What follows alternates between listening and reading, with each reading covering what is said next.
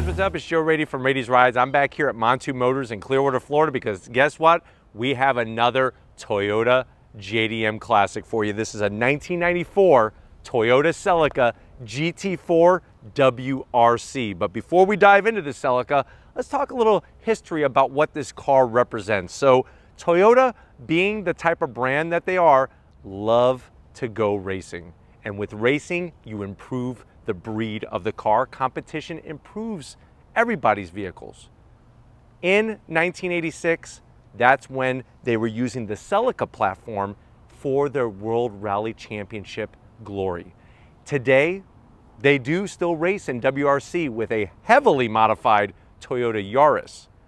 Back in 1986 though, things were a little bit different. Cars were a little bit closer to what you could buy off the showroom floor with what they were racing at the top level. And Toyota used the Celica from 1986 all the way up to 1999. They did win a World Rally Championship with the Matador, Carlos Sainz, many other stage wins, and really put their stamp, that Toyota stamp, on the World Rally Championship. Now, one thing they had to do to use those Toyota Celica GT-4s, as they were known for, is they had to make a street-going homologation model. So homologation is all about a requirement that they had to have a certain street-going vehicle to race in the World Rally Championship. So this 1994 Celica GT-4 is that homologation special. And this one, being the WRC one, is the top trim. So we're looking at all-wheel drive in a Celica and turbocharged goodness. Let's go ahead though. Let's dive into this 1994 Celica, that GT-4, that iconic JDM classic, and see, really, is this car even more special, more unique, and more rare than a Toyota Supra? Let's go ahead and check it out. Right off the bat, the styling. Pure 1990s, everything was getting rounded. I do like, even though I missed the earlier Celica pop-up headlights, I really was digging the style of these headlights back then, and they still hold a sweet spot in my heart. So you're gonna have the 4 headlights, 2 on this side, 2 on that side. Being the WRC trim, lots of special body parts. The hood, unique and special to this car. The whole front fascia, so you can see how the headlights are blended into the front fascia. We come across that iconic Toyota logo with that grille. So you have that nice mesh that's going to bring air in. Remember, this is a turbocharged, intercooled engine, flat black, open lower area. You do have your lower fog lamps, and you could just see that rally-esque look from the front end of the business. Going up onto the hood, this is one of my favorite hoods in all of automotive history. I love this functional heat extractor here that they have on top, and all the little vents. Everything is spot on, functional, and it looks like it came right off of Carlos Sainz's WRC car.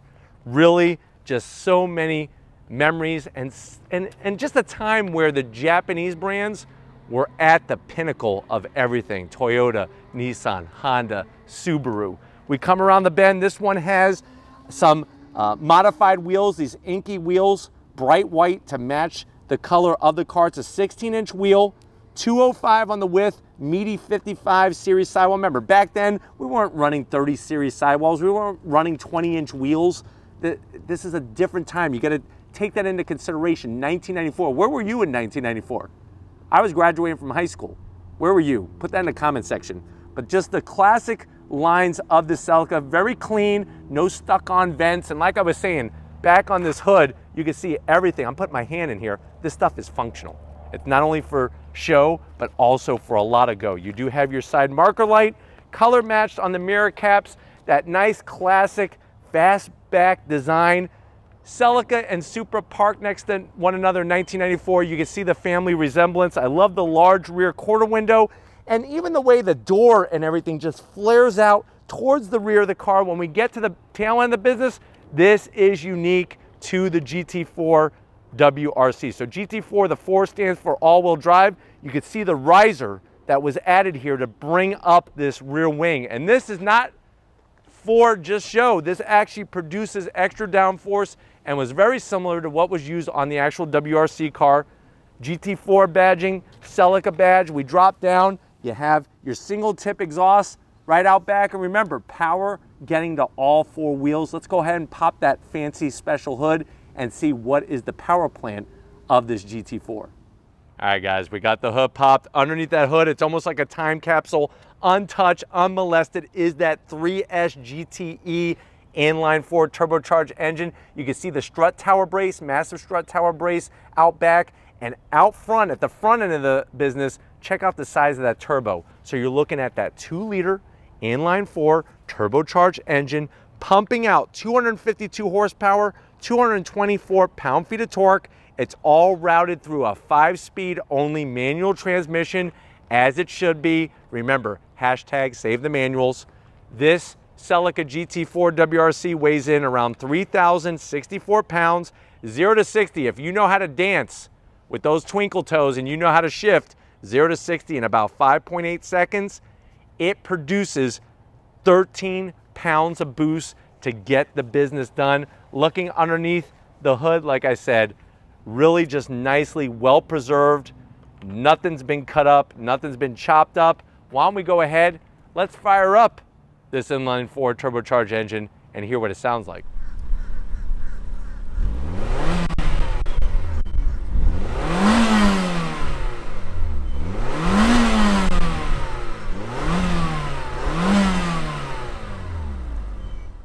All right, guys, we're inside the 1994 GT4 WRC. I know you're at that point where you're like, Joe, this thing looks like a cream puff. It looks like a time capsule, especially on the inside, especially under the hood.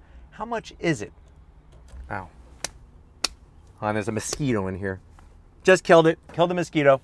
Montu is actually asking $24,500 for this one. Let's see what you get for the money. To the door panels, guess what? All original. Original door panels, no tears at the top of the door panel. You can see on the armrest, everything is super clean. You do have a nice pocket down there to slide about 7 or 8 Twinkies as you're doing your WRC championship. To the dash, same story. Soft touch material. Normally these dashes are all cracked up. If you know 1990s cars, these things did not take the sun very well. No cracks or anything.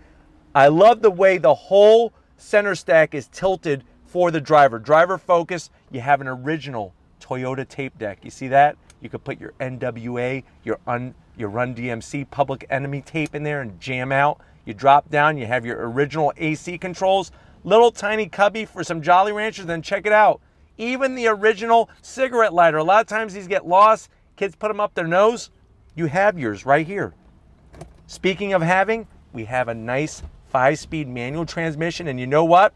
For 1994, short throws, very, very crisp, even to this day. It really shows the quality that the Japanese brands were really doing back then. We have another little container here. This is where you're gonna put the toothpicks to pick out the Twinkie crumbs and whatnot. Hopefully your Twinkies aren't from 1994 that you're storing in the car, but little tiny area there. Cup holders, that's what you get. Back in the 1990s, cup holders were not a priority. My thing is if you're coming into my car with a drink, you better drink it down, guzzle it, because you're not bringing anything in here because you're going to spill it and ruin the interior. Hard as a rock on the armrest, but the good news is you got another cubby in there. You can put some Snickers, some paydays, maybe 100 grand or two. And then finally the seats. Full leather interior, and you do have back seats as well. Love the bolstering. Nice. Look at this. No rips, no tears. Nicely worn, all original. And even in the back seat the seats are very, very nicely done. The thing that I love about the interior of these Celicas is that if you get a 1994 Supra and park it next to this car, the interiors were very, very similar. But why don't you come over to the business end? I want to show you behind the wheel of this Celica GT4. All right, guys, we're inside the business end of the Celica GT4. Remember, I'm 6 feet tall. I got plenty of headroom in here. Here are the original keys. You get 2 of them, which is nice. No key fob, no keyless entry. You're just gonna plug that right into your ignition right there. Steering wheel, all original. Nothing but the business. No, volume knob or Bluetooth. You just have your straight up horn button. Pretty thick. Could be a little bit thicker, but hey, it was 1990. A lot of girls were saying that back then. Check out the gauges. You have a tachometer that goes all the way up to 7,000 RPM. Speedometer in the center. Boost gauge, coolant gauge, and fuel gauge. nicely sorted, but the great news is, like I said, no cracks, no tears, and you have your 3 pedals down below to do your heel toe downshifting. All manual seat controls, but even on the driver's side, it's a little ripped here, but down below, no rips. This could actually be repaired very, very easily, and for a car that's 25 years old, that's come to be expected. But why don't we go ahead, let's check out the trunk and see what kind of room you have in this Celica GT-4. All right, guys, time to check out the trunk on the GT-4. We lift this up, it's the whole hatch goes up. You can see the amount of room that you have. Of course, you're gonna have a full-size spare. You see this guy right here? You get a rear strut tower brace. So not only did we stiffen up the front end of the car, they stiffen up the back end, and I love the way they wrap it in leather, just to give it a nice finished look. Plus you have all the room, but let's get to the best part of any Rady's Rides review. If you're ready, I'm ready. Let's take this Celica GT-4 WRC for a spin. All right, guys, we left Montu Motors. We're in the 1994 Toyota Celica GT-4 WRC. Right away, we got the AC blowing, super smooth. Seats are comfortable, and obviously always an experience to get into one of these JDM classics because you're on the opposite side of the car. Steering has a nice tight feel to it, and I'm telling you, it builds boost very, very nicely.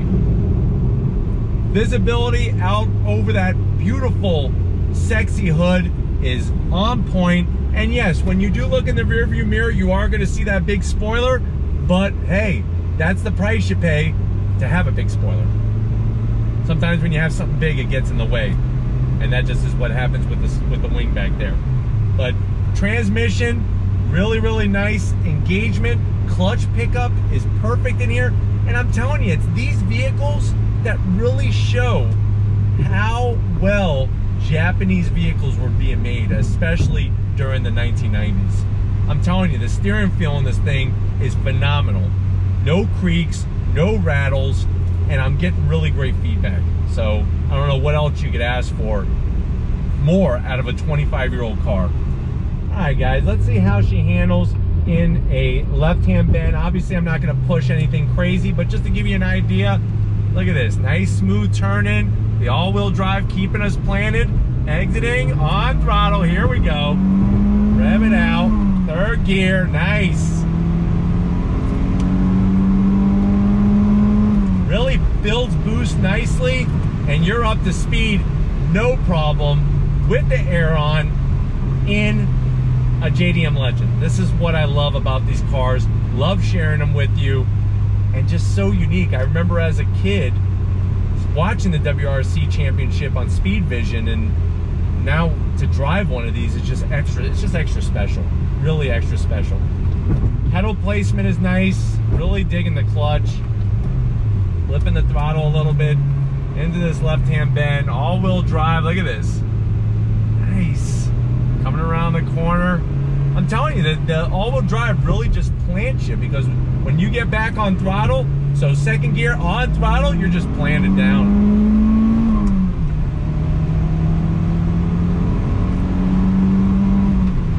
Really, really nice overall. I am just in shock at how tight this car is. With the way the chassis is, the steering, the brakes, everything feels oh so good in this thing. And you're just in something so unique. I mean, like I said, go to your local car gathering next time, and then I want you to tell me how many Celica GT-4 WRCs you see. You're probably not gonna see any. Just telling you. All right, guys, hopefully this is giving you a nice overall feel about what the Celica GT-4 is all about. We're gonna get back, as we're on throttle, to Montu Motors and wrap this one up. So I will see you in a World Rally 2nd. All right, guys, it's been another wonderful day here at Montu Motors. Definitely got to thank Sam and the rest of the crew getting us access to this JDM Legend, the 1994 Toyota Celica GT-4. Is it a car that really you should add to your garage? I think there's no better time. After 25 years, we now finally can get these JDM Legends in our driveways, in our garages. And I'll tell you right now, you go to your local car show or car gathering, you'll probably see 5 to 10 Supras. you're not going to see one of these, and especially in the original condition that it is in. And it's so fun to drive, even in the year 2020. But if it's cars like these special homologation models that you want to see on Rady's Rides, leave a comment in the comment section. If you're new and you're on your way out, hit that subscribe button. I promise you it's worthwhile. Come back for more. If you are a subscriber, thank you for being part of the Rady's Rides family. If you want to help us keep making great content just for you on the channel, click the link in the description, get yourself some Rady's Rides merch. Got to give it up to Big Guns McGee, manning that camera. We're sweating it out here. He's sweating like a gorilla. Thank you, Tom, for your hard work. And just like always, I'll see you on the next ride.